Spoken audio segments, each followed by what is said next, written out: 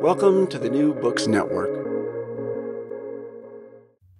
Hello and welcome back to New Books in History, a channel of the New Books Network. I'm your host, Zeb Larson, and I'm here today with Dr. Richard Lachmann to discuss his book, First Class Passengers on a Sinking Ship. Dr. Lachmann examines some of the history and explanations behind great power decline, hegemony, and imperialism to better understand how that might be applied to the United States in the 21st century. Dr. Lachmann, thank you for coming with us today to the New Books Network. Your first chapter, and I think this is a really interesting way to frame this question because there's a lot of discussion, even now in the popular press, which actually sort of amazes me about this question of the United States as an empire. But you complicate that by dealing with this question of empire versus hegemon. What's the distinction and how does it apply to the United States?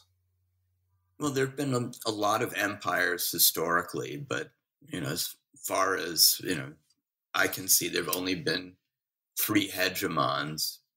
And the way I define hegemony is that it's the ability, not just to exploit other lands, but rather it's such a degree of power that it allows the hegemon to really set the rules of global behavior in economics, in geopolitics. And, so clearly the first two hegemons, the Netherlands and Britain, had empires, and their empires contributed to their ability to build and then sustain hegemony. But, the United States really didn't have a formal empire. At the end of the 19th century, it grabbed a few colonies, but, these weren't significant in terms of U.S. power. So, my interest is really twofold. One, to explain this question of, how did these three places gain hegemony, and then, what led to their losing it, and also to look at the cases of Spain and France that had enormous empires that at various points were the leading military power in Europe, but weren't able to parlay that into hegemony. So it's these, different questions that I'm trying to explore, and I do that in part by drawing this contrast between hegemony and empire. Now, in your second chapter, you address basically four different explanations of imperial or hegemonic decline, and you sort of take issue with all of them. What do you make of them? How would you summarize them? And then how do you differ with them ultimately? Okay, well, the first one comes out of Pareto and Mosca, the developers of the original, theory that looks at elites and says elites are the dominant players in any society. And, their argument is that initially the elites are aggressive, hungry, and they, grab power for themselves and build a strong military that's able to conquer other peoples. But then the benefits from this power make the children and the grandchildren of this initial generation of elites soft, and they're no longer willing to defend their empire, and so it declines, and even domestically they lose power.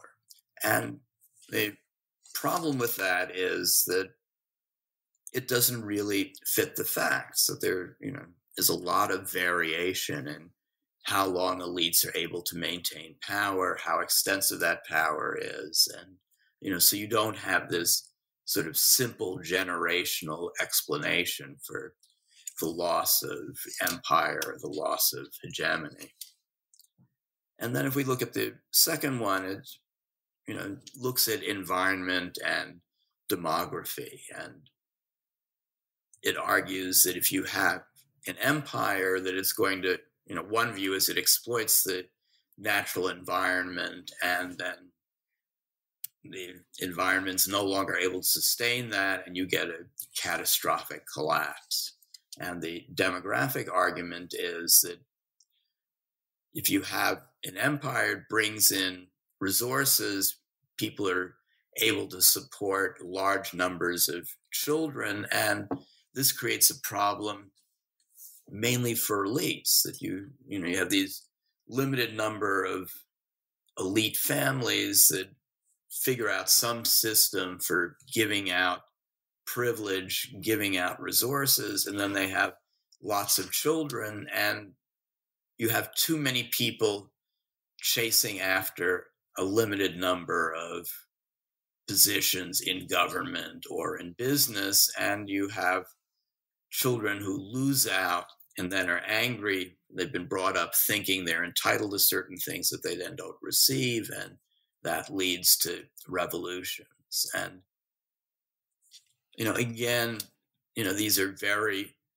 broad claims that aren't very good at fitting particular cases. So if we look at environment, the question is, why in some cases do societies or the rulers of societies recognize the environmental dangers and are able to respond to it, but in other cases they're not? You don't always have environmental collapse. In fact, that's something that's fairly rare. And then with demographic increase, it certainly does cause disruption. That I think is a real finding, but that doesn't then explain how is that dealt with. Why do you get revolutions in some cases, not in others? And when you do get revolutions, why do you get these different outcomes? It doesn't always lead to a regime that's weaker than before. In some cases, it creates one that's much stronger. The third explanation comes out of world system analysis. It was developed by Emanuel Wallerstein and Giovanni Arrighi. And their argument is that over the past 500 years of capitalism, that you have tiers of territories. At the bottom, you have what they call peripheral areas, where food is grown, natural resources are extracted. You have very brutal and oppressive systems of labor control. And then at the top, you have what they call core regions. And these are the ones that are engaged in the most advanced sort of production. They get most of the profit that's generated in this capitalist world system.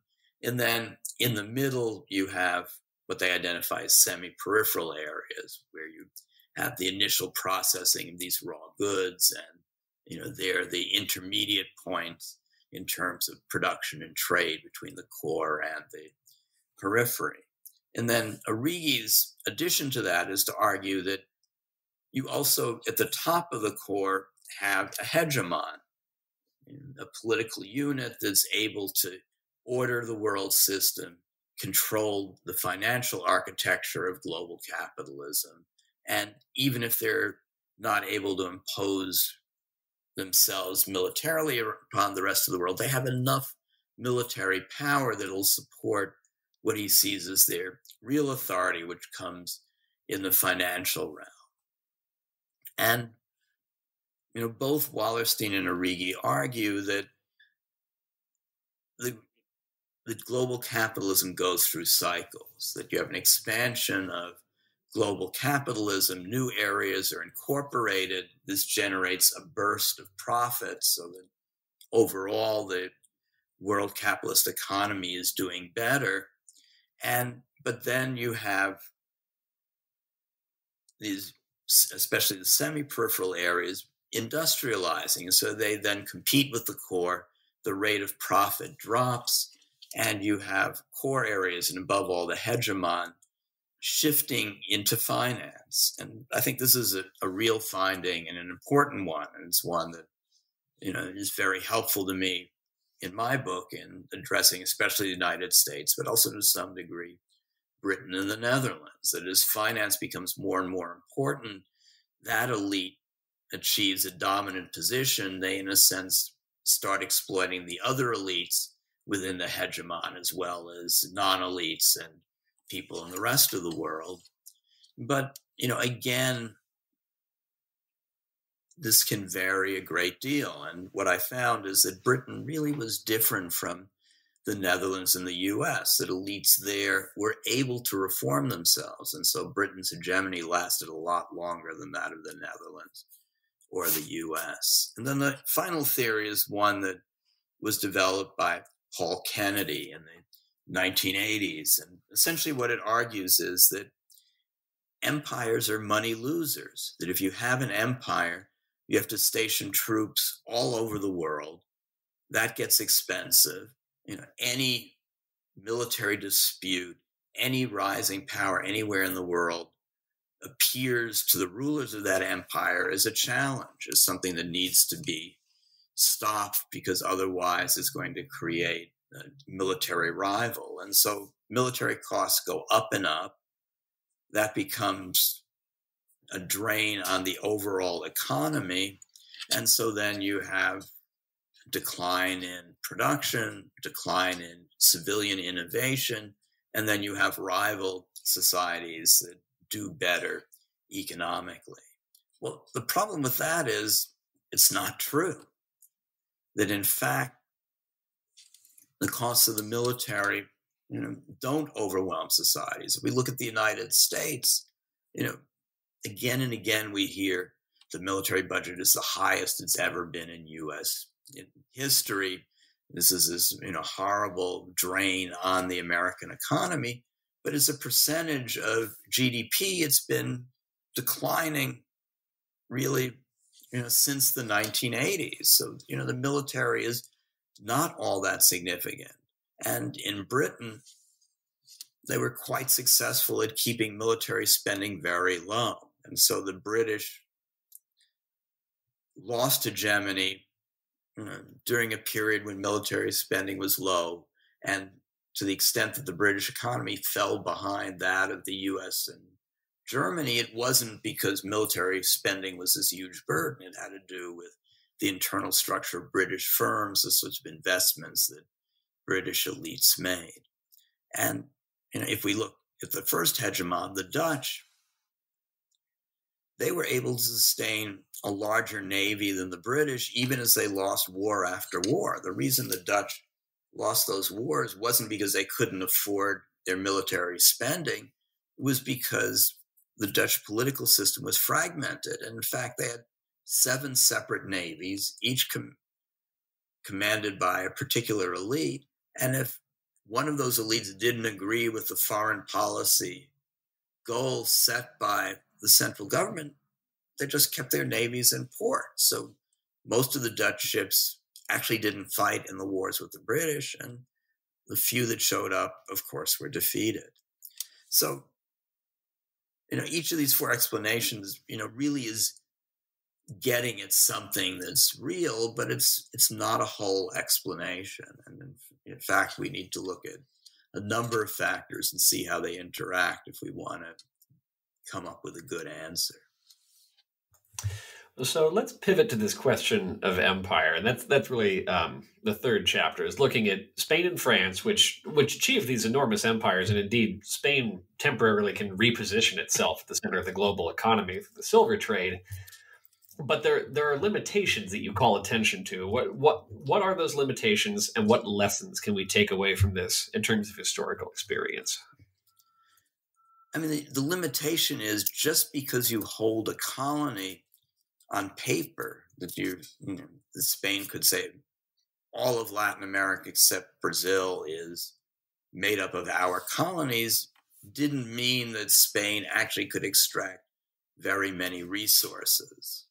The way that Spain and also France ruled their colonies was a reflection of the sort of elite relations that operated within those 2 countries. And in essence, what the kings of Spain and France did was they turned to regional elites and told them, if you recognize our authority, we're going to let you govern your territories as you see fit.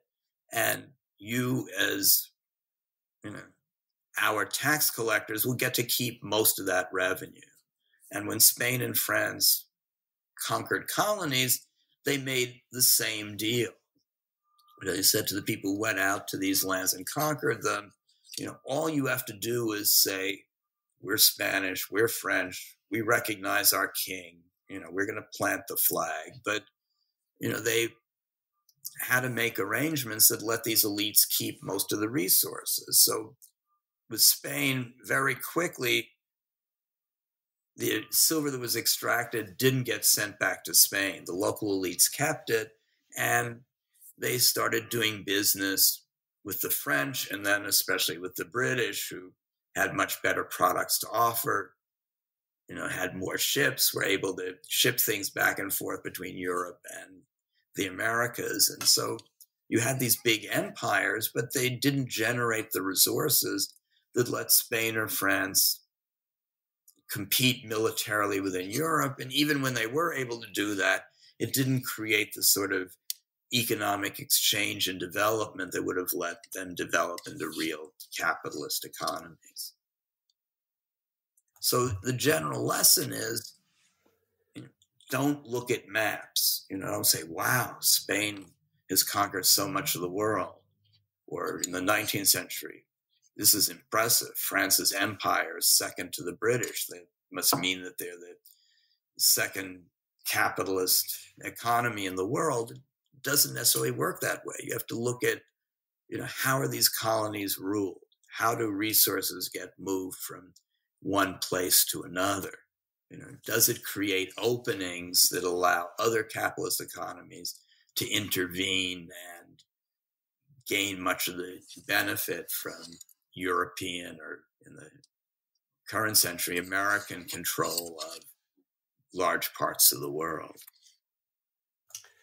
Now, we've talked a lot about the Netherlands. We've sort of teased around there, or even kind of been explicit about their success as a true hegemon. What causes their success and then their ultimate decline?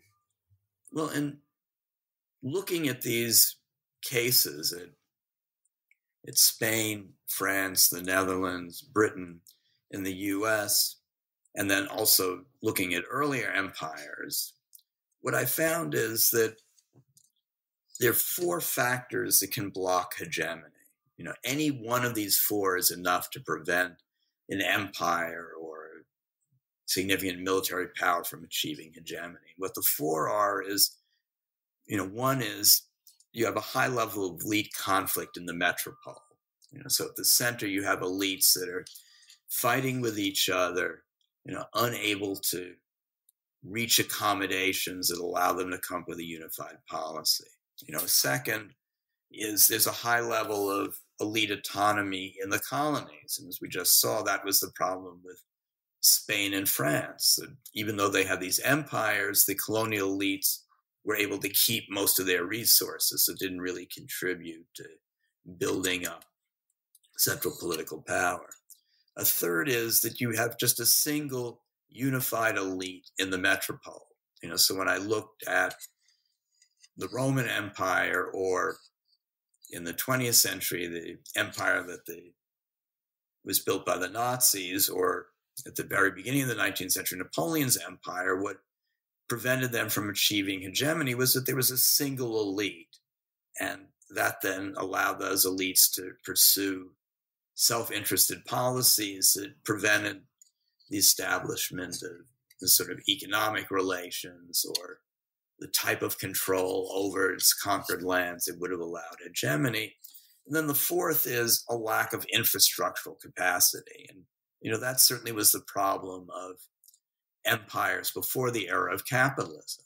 They just weren't able to communicate with the lands that they controlled. They weren't able to extract resources in an efficient enough way. They weren't able to supervise the people they put in control in the lands that they conquered. And, so you just couldn't have hegemony. You could have an empire. They might be able to prevent rival military powers from challenging them. Obviously, some resources were drawn out. So if we look at the Roman Empire, in many ways it was, enormously successful, or the various Chinese empires historically. They were able to maintain themselves for centuries. They were able to extract enough to support giant capital cities. So in the ancient world, to have Rome having 1 million people in it is an enormous accomplishment. To be able to bring in food and other resources to feed 1 million people who are not farming is an amazing thing. But, there wasn't the degree of communication and control over the conquered lands that would have allowed hegemony. So what I've do is, looking at these systematically, is I try to identify how many of these factors are present in these various countries at different historical moments. And it's only when all four are missing that you get hegemony. So that's my explanation for how the Netherlands, Britain, and the US achieved hegemony. That, to construct a historical analysis of why these four factors weren't present. But then the next question is, how does hegemony disappear? And, the answer is that there must be something about hegemony that leads to a return of at least one of these factors. And in the cases of the Netherlands, Britain, and the US, the main one is the first one, that there's something about hegemony, about the resources it brings in, the creation of new elites, either in colonies or as a result of the financial and trade networks that are created by hegemony, that leads to heightened elite conflict in the metropole. And that's what undoes hegemony. So we look, at the Netherlands, the first hegemon, that the political structure that existed there was created out of, two demands on the Dutch. One was they were a colony of Spain, and they fought over a number of decades for independence from Spain. And to do that, they had to create military units. They had to find a way to generate resources. And this created a political structure that drew together, these various provincial elites and urban elites into a central government that was able to balance the autonomy that these elites wanted to maintain, while at the same time creating mechanisms that allowed them to generate resources, money to build ships, money to buy weapons, money to hire soldiers. And the other factor that generated this sort of political structure is, what we all know about the Netherlands. It's, a land that, is right at sea level, is constantly under threat of flooding. And the Dutch, were able over centuries to build dikes to hold back the sea, increase their farmland. And, again, this required central coordination, the raising of resources to accomplish that. So these two struggles against the sea and against the Spanish created a political structure that made it possible for the Dutch to generate lots of resources quickly. And this was especially useful in the early stages of European colonization of the rest of the world. At the beginning, it didn't require all that much military force. They weren't fighting other Europeans that had advanced weaponry. They were fighting the people in Asia, Africa, and the Americas who had weapons that weren't very powerful and who could be easily defeated. So at the beginning, the way you grabbed empires or trade routes was by moving fast. And the advantage the Dutch had was through their struggles with the sea and with the Spanish, they had these mechanisms for building ships quickly, generating money to pay for the ships, pay for the sailors and soldiers who would go onto these ships, and send them out around the world. So the Dutch were able to get control less of colonies and more of trade routes. The Dutch Empire didn't have a lot of land, but it had key forts and trading depots at these strategic locations around the world. And, so that gave them their hegemony. Because Amsterdam had a great deal of autonomy, it could become the financial center. It was the place of the first real stock exchange in world history. And it also became the banking center. So you had capitalists throughout Europe putting their money into Amsterdam because, first of all, it was safe. And secondly, it was efficient. They could settle accounts with people they were doing business with really anywhere in the world, right in Amsterdam. But this hegemony heightened elite conflict. That you had the Amsterdam elites becoming more and more powerful because of the money they were making through finance, because they were the key actors in colonial trade, but they then increasingly tried to make demands on the other elites who pushed back. And so you had more and more conflict. And, as I mentioned earlier, this was expressed where you had the other elites, no longer being willing to send their navies out to fight the battles that the Amsterdam merchants wanted to fight against the British to maintain their financial power and to maintain their control over trade routes. And so the Dutch fought a series of wars with the British. And, while they didn't lose all of them in military terms, they lost enough. And even in the ones where it seemed that they won, they ended up no longer being able to control trade routes.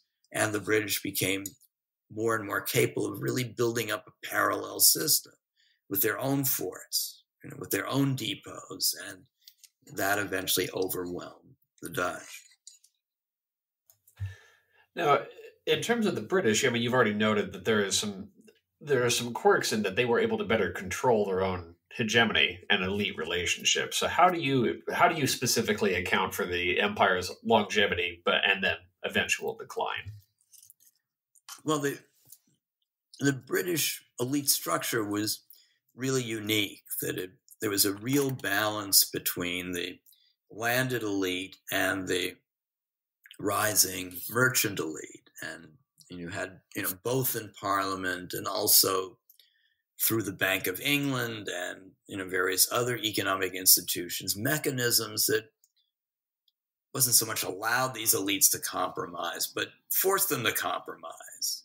Neither could see a viable path to totally dominating the other, and so the conflicts were muted, and there were key compromises. And the most crucial one was, if we look at Britain's richest colony, India, that at first this colony was built in a way similar to what the Spanish and the French did, that the concession was given to the East India Company. This was a private entity that ruled India. It wasn't a British colony, it was a company colony. But over time, the East India Company became more and more corrupt. You had within that company the development of structures that were similar to what were going on in France and Spain, then later the Netherlands. That you had particular elites within that company that achieved a high degree of autonomy. They were able to control parts of India, trade in certain goods, and just hold these resources for themselves. So the East India Company then came not to have the resources to be able to field an army that would suppress challenges within India, that was strong enough so that rival European powers wouldn't even try to attack India. And the British government and elites back in Britain saw that this was a danger, that the East India Company was no longer able to pay the annual taxes that kept the British government afloat, that was key to the British government's budget. And so the East India Company was nationalized. The other elites came together and said, we have a problem. They developed a solution, and they were able to do that in other colonies as well. So wasn't that you had everything ruled from London. The British Empire was famous throughout of having a very small civil service. You had this empire that controlled more than a quarter of the territory on the globe, ruled over hundreds of millions of people, and did that with a civil service of under 2,000 people. But, what they did was clever and strategic. They were able to create multiple elites, balance them off, and prevent any of them from gaining total control over any colonies or, any line of business. But, over a much longer period of time than for the Netherlands or the US, you eventually did have some elites who, were able to gain full control over their businesses, over colonies. And again, as with the Netherlands, finance became more and more important. And so the financial elite overwhelmed the capitalists who were actually engaged in manufacture, and they were able to manipulate trade with the colonies to produce these sorts of artificial financial profits, even if this undermined the viability of the economies in these colonies. And so British decline happened in the late 19th century. So, there are various scholars who argue Britain maintained its dominance. The only thing that undid Britain was the two world wars. That the cost of that was just so much, and Britain couldn't sustain itself. But what I find is it happened well before that. It wasn't that a new hegemon achieved that status and overthrew Britain. That in all three cases was a case of the existing hegemon declining and then having a period where you had various rival powers competing to try to take over the powers and economic privileges that the previous hegemon had. It was only eventually that became clear which one would win out and become hegemonic. So after the Netherlands declined, you had Britain and France competing with each other, and eventually Britain became successful. With the decline of Britain, you had the US and Germany competing, and at the end of the two world wars, it became clear it was the US. And now we have, with US decline, it's not at all, certainly China is making in various ways an effort to become the dominant global power, but for a variety of reasons, it's not clear that China is going to be able to achieve that. And so, we might have a long period of global disorder, and, we may not have another hegemon. We could be entering a new era of geopolitics and of the global capitalist economy where we don't have a hegemon. We have a number of regional powers that control certain areas and then are competing financially, militarily, and geopolitically throughout the world, with none of them being able to establish a hegemony. So we could have a much more disordered world than we've had in the past. Now, in the chapter that comes after Britain, we jump to the United States. This is where people who are really interested in this question of U.S. decline, I think this is where it becomes very, very clear. You talk about shifting elite relationships. You pick up with Kennedy, and you trace it basically to Donald Trump. So how do you see elite relationships shift in this period? Well, during the New Deal and World War II, very stable elite structure was created, and as grew out of the legislation and regulation that was designed to prevent another Great Depression.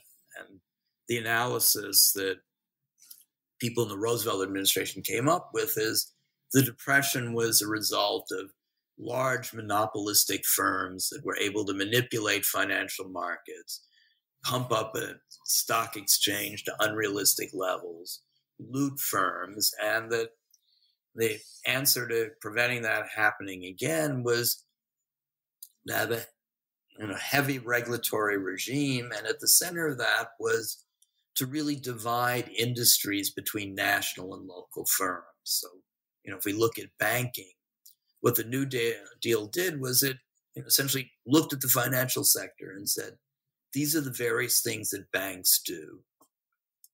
And we're going to allow certain banks to do some things, other banks to do different things, and none of them could be involved in the whole range of financial affairs. So, one of the crucial ones was mortgages. It was decided this would be local savings and loans. This was who would give out mortgages, and national banks couldn't be involved in this in any way. And then there was also the separation for national banks that would be involved in providing financing for corporations, and others that would be allowed to speculate for themselves in various in the stock market and international currency market. And at the same time, the power of capitalism was balanced off to some degree by powerful labor unions. And so you had this sort of balance. And, I begin this chapter with a quote from Kennedy. And, when he was president, he said, when I was growing up, there were these big ideological struggles, but, we don't have that anymore because the problems we face now are technical ones that can be solved by experts. And, I put that in because, for people living today, that seems, words from, a sort of unbelievable world that,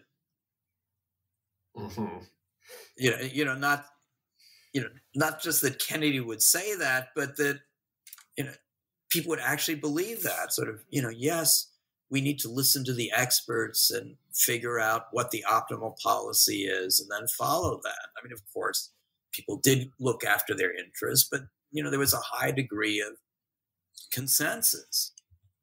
And there was, a view that the government, was able to regulate the economy. And so if you began to get inflation, there were things that you did. If there was a recession, there were other things that the government should do, as there was increasing competition from Europe and Japan after they rebuilt their economies after World War II. There were other policies that you came up with. But, this consensus has been undone. And what I do in that chapter is try to explain how that happened. And there were really two key factors. One was the decades-long decline in unions. So, the key force that was able to challenge capitalists and also provided the organizing and financial support for a liberal Democratic Party was progressively weakened.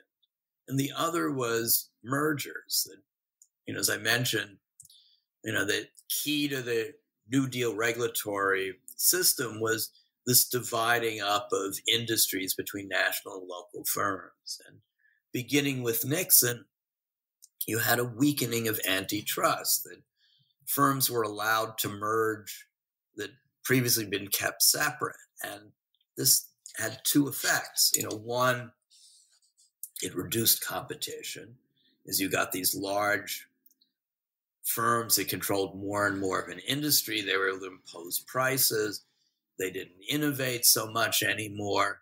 They were able to crush rivals, this sort of thing that we see now, especially in the tech sector, where you have these few large firms that really entirely control the industry. And you got a ratcheting effect. As you got some mergers, the political power of these local firms was weakened because there were fewer of them.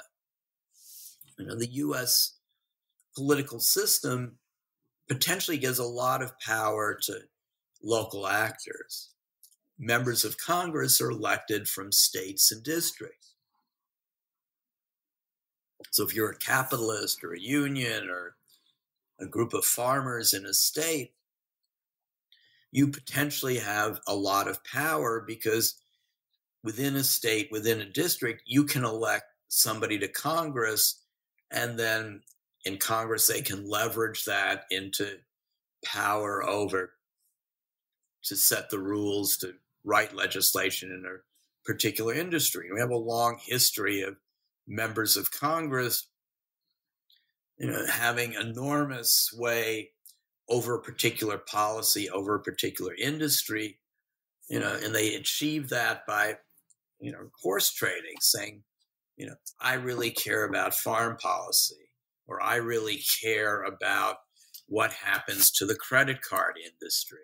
And if you let me have my way on that, I'll vote for whatever you want that's of concern to you. But as you have these local businesses being merged out of existence, you no longer have this pressure on members of Congress to protect these local industries. And so, then you get laws allowing further deregulation, which allows more mergers, that further weakens these local businesses. And, so over a number of decades, you end up in a situation where you have a few gigantic firms essentially regulating themselves and being able to loot the economy. And, for me, the sort of emblem of that is Enron, this company that, collapsed early during the George Bush administration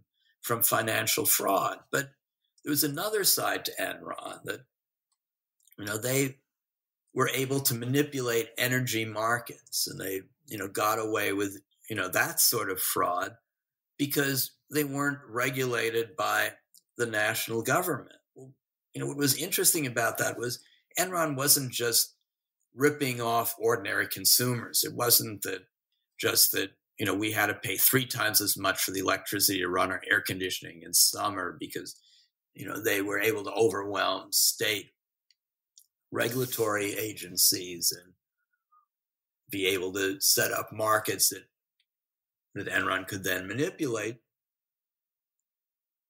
They also were ripping off large industrial corporations that needed large amounts of energy.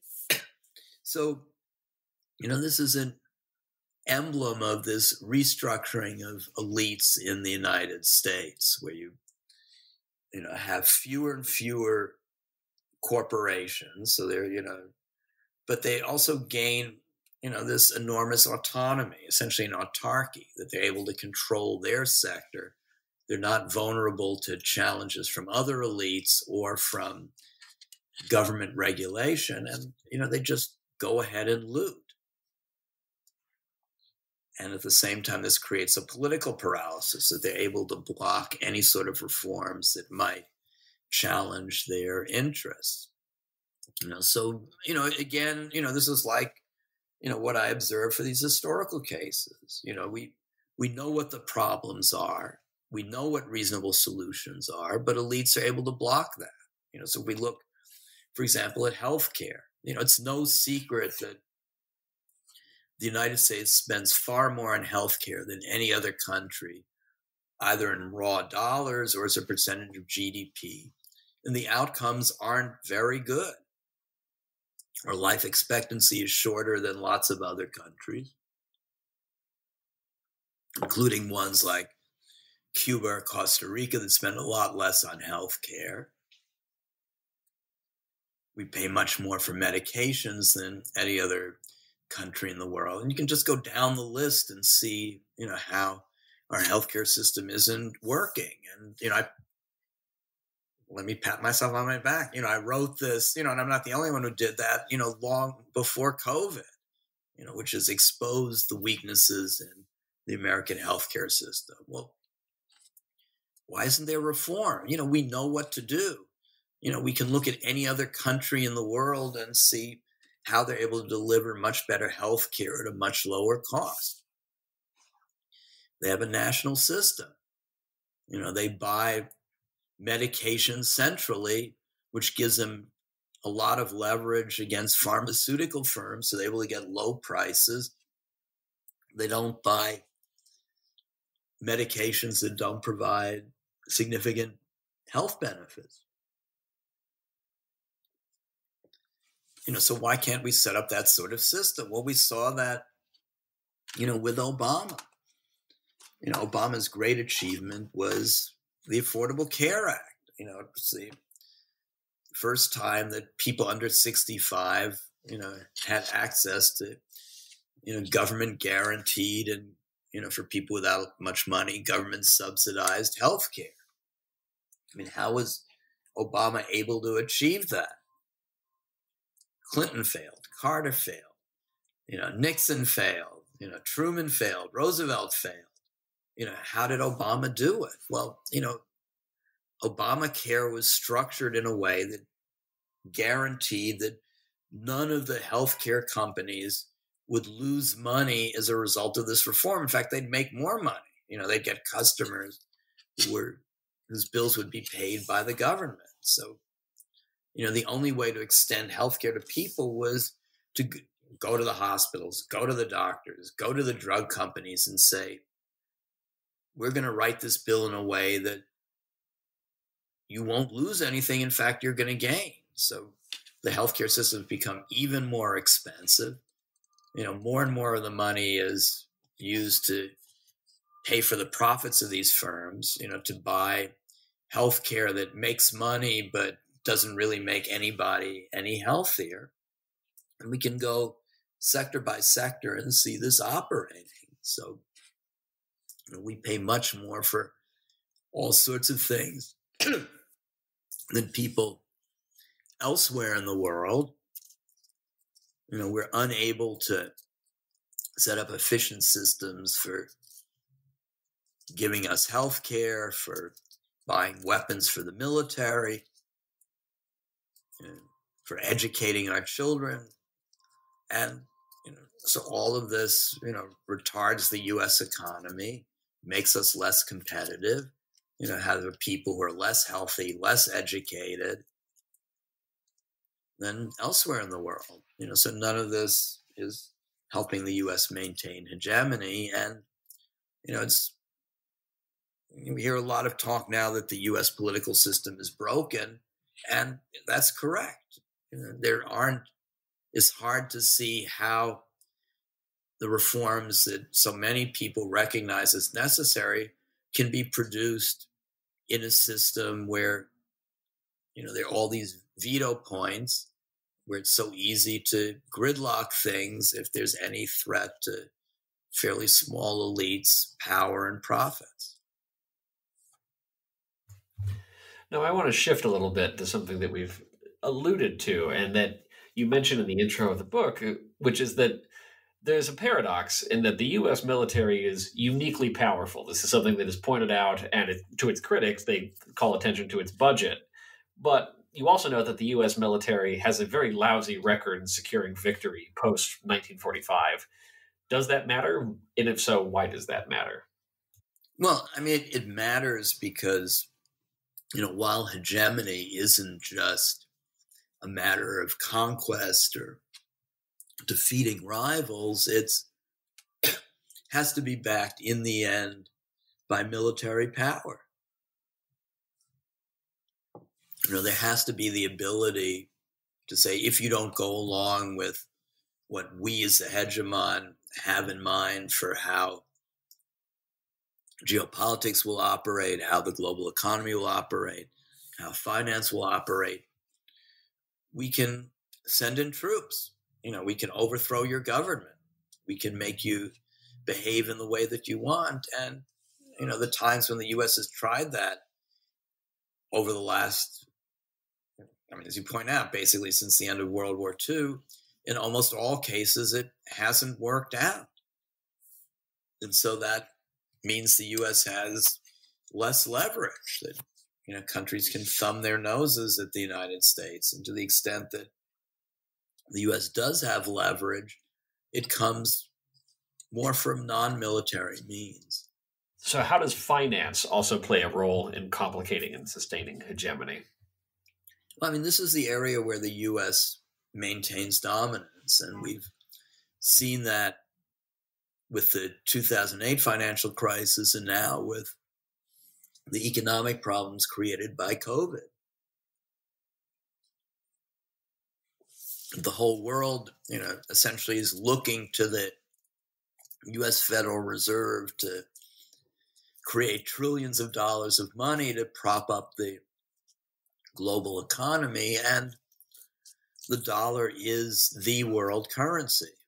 Everything's denominated in it. Various attempts over the years to have the euro or the Chinese currency become a rival global currency haven't happened. And so, since, this supports, Origi's world system analysis, that the last stage of hegemony is in the financial realm, and that this can last well after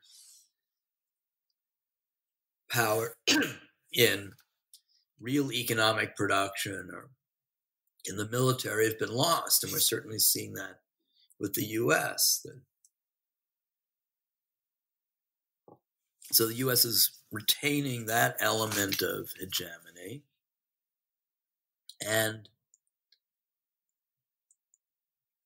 so, it leads to a sort of confused world picture that, the United States isn't able to exert its force militarily, except for really small and weak countries. They don't have to worry about U.S. intervention in, most sectors of real production. The U.S. no longer dominates. The internet is really the last one where, the U.S. is leading. And, even in that, China's building parallel internet companies that dominate not just in China, but increasingly are going elsewhere in the world, and with something like TikTok into the U.S. too. But in finance, I think we can expect U.S. hegemony to last for a long time. And as, the world economy becomes more disordered, as we get more and more financial crises, there's going to be a continuing need for the power and the quick policy making of the Federal Reserve. So if anything, other countries that were contemplating boosting their currency, challenging the dollar, are pulling back from that because they worry that's going to create such economic disruption that their country's well-being will be threatened. So I think we can expect to have a world where, there isn't a hegemon in other areas, but in finance, the U.S. will maintain its dominance. So just to cap all this off, you end the book, and I appreciated that you did this by noting that books like this tend to end with recommendations for what we ought to do, and also noting then that these recommendations are very rarely, if ever, actually followed. So what do you offer instead? Well, yeah, I mean, in a sense, the whole book is about, why reasonable and potentially effective solutions to decline never get implemented, or hardly ever, with Britain being the rare case where there was a period where that did happen. So, I think, what we need to do, first of all, is figure out, what does happen after decline, and see to what extent the Netherlands and Britain, can give us some information on that. And so what I do in the last chapter is first see what happened in the Netherlands and Britain after they lost hegemony.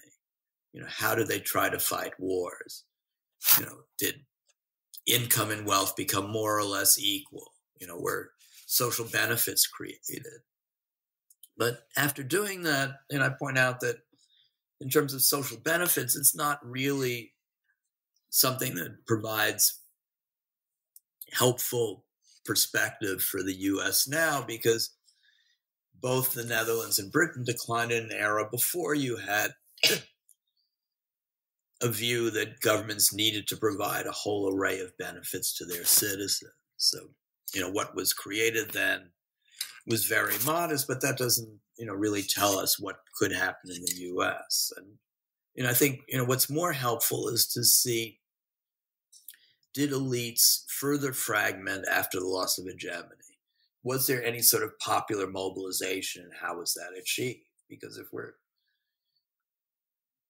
looking at the U.S. future, it's not a question of will the U.S. restore its hegemony. That's not going to happen. The question is, what's life going to be like for most of us? Are we going to be in a country where there's more and more inequality? Are we going to be in a country where the standard of living declines. Is this going to be a country that gets involved in wars where people get killed, but nothing really is accomplished? And I think the answer to that has to do with, can there be mass mobilization to challenge these elites? What sort of politics, can be created to challenge elites? And I don't provide an answer in my book. That would require a whole nother book to do that. But, I think the same forces that allow elites to disrupt U.S. politics are going to make it very hard for there to be effective non-elite mobilization. So, it ends on a very pessimistic note, but it's not one that's inevitable. And, the one hopeful thing is that sociologists they're good at explaining social movements when they develop, but they're terrible at predicting when they're going to arise. So, so we don't know. There could be, a somewhat happy ending, that there could be an upsurge of social activism that can disrupt elite domination. Now, having finished this book, which is, and I can tell, it's been a long-term project, do you have anything else coming up, or are you content to let current events percolate for a little bit? Well, I'm, working on one book that's somewhat related to that, when I talked about U.S. military decline, a lot of that had to do with the structure of the military, the financial interests of the firms that build weaponry. But another factor that is more and more crucial is the aversion that Americans have to casualties. Americans are not willing to go into wars where a lot of Americans are being killed. They don't care about foreigners being killed. That there's no attention to. But, if you look, with Vietnam, when the number of American deaths got to 20,000, there was a view, this is too much, this is unacceptable. It took years for the war to end. In the end, 55,000 Americans died. But, there's a sense, there's a limit. With Iraq, that was reached at 2,000. So tolerance for casualties is decreasing. And so what I'm working on now is a book that tries to explain why that happened, and also to illustrate this change in a number of ways. Part of it is looking at the Congressional Medal of Honor. What is the military itself, through that and other medals, and the way that they, describe battles, train soldiers. I show an increasing concern by the U.S. military itself to minimize casualties. Then there's also, I look at media depictions of casualties, both in the news, but also in movies, novels, TV dramas. And all of this shows, an increasing concern for protecting Americans, seeing war in essence is not about winning, but about getting Americans home alive. And, of course, one way this is shown is in the concern for prisoners of war. If we look at Vietnam, the POWs became an increasing center of concern.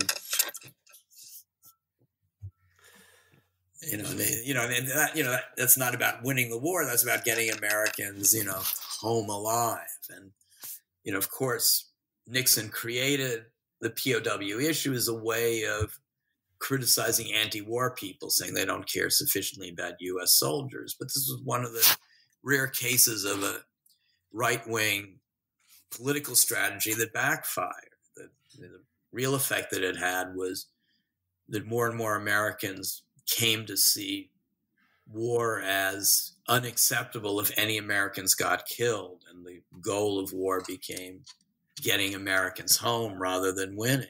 And you have this, bizarre symbol of the yellow ribbon, which, of course began during the Iranian hostage crisis and is now used is a symbol of we want our soldiers to come home safely from Afghanistan or Iraq.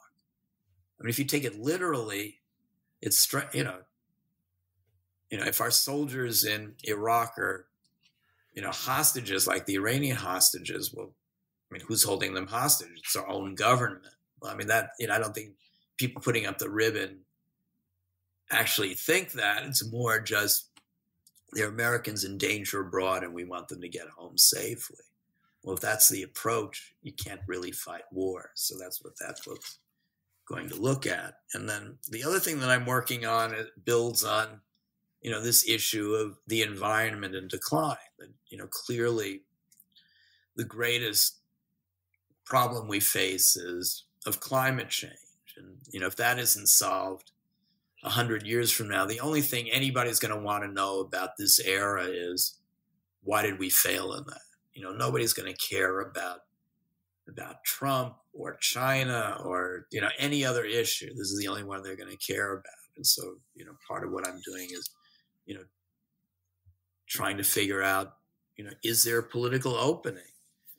Can enough pressure be put on so that there's serious policies that are going to reduce and eventually end CO2 emissions? Where is there a political opening? What strategy can be most effective? These sound like fascinating projects, and I especially enjoyed this POW as a sort of framing device to explore this issue around American hesitance around body count. So I'll look forward to seeing where that scholarship goes. Thank you so much for taking the time to join us today. It's great to talk with you. Thank you. Thanks for listening to New Books in History, a podcast channel on the New Books Network.